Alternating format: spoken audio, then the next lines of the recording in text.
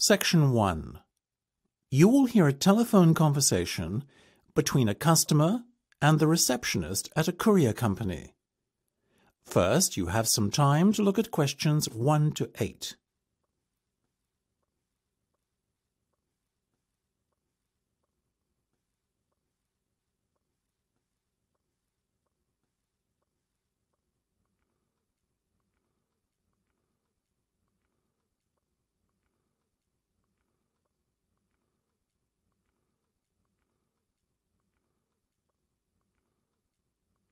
You will see that there is an example that has been done for you.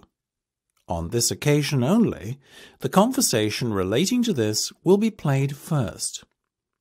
Good morning, this is Sam speaking. How may I help you? Hi, my name's Marco and I'm calling to inquire about sending some goods to Canada.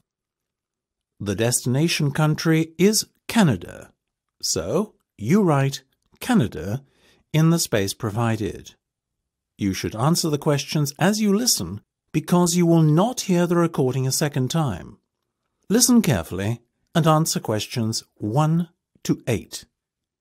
Good morning, this is Sam speaking. How may I help you?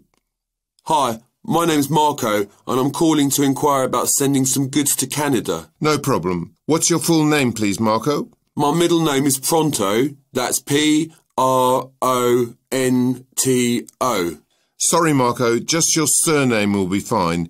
That's all we need for the form. It's Cebriana Tori. That's C-E-B-R-I-A-N-A-T-O-R-I. Great, and your address, please? I live on Grimsby Place. Grimsby Place, okay. But wait, you mean the address from where the goods will be collected? Right. In that case, I better give you my mum and dad's address. My stuff is there temporarily until I make the move. Same street, house number 25 in Grimsby, and the postcode is GB8 6BY. Now, Marco, tell me what you'd like to have shipped. I'm moving to Canada, so I have a fairly big container for my belongings, you understand. Of course. What are the dimensions? It's 2 metres high, 1.5 across, and 3 metres long. My, that's huge. Tell me about it. Moving day is going to be a nightmare. And what will this container contain then? Well, to start with, there's my television. I'm also taking a brand new sofa bed with me, as well as my fridge, freezer and home computer. I see. That all sounds rather valuable. Do you know the total value of the goods in the container? Yeah, I estimate about £5,000. Before listening to the rest of the conversation, you have some time to look at questions 9 to 10.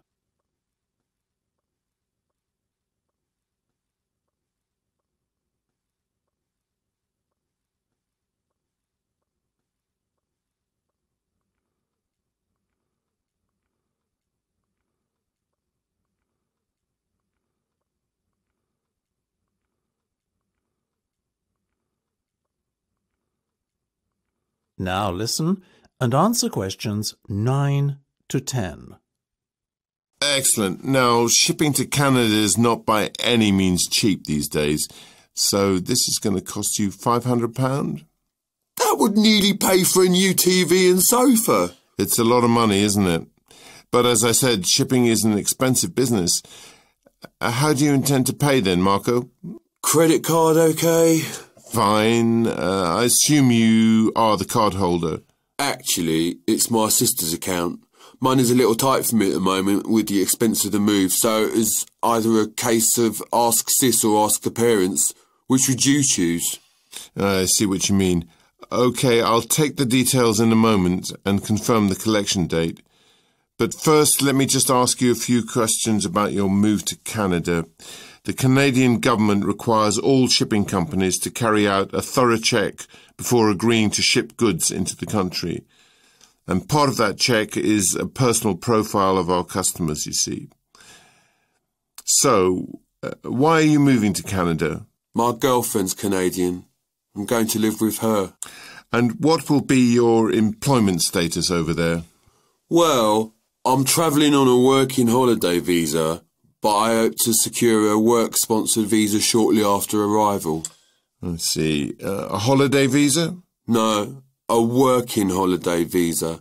That allows me to stay in the country for 12 months as opposed to 60 days with a holiday visa. Okay, no. That's the end of section 1. You have half a minute to check your answers.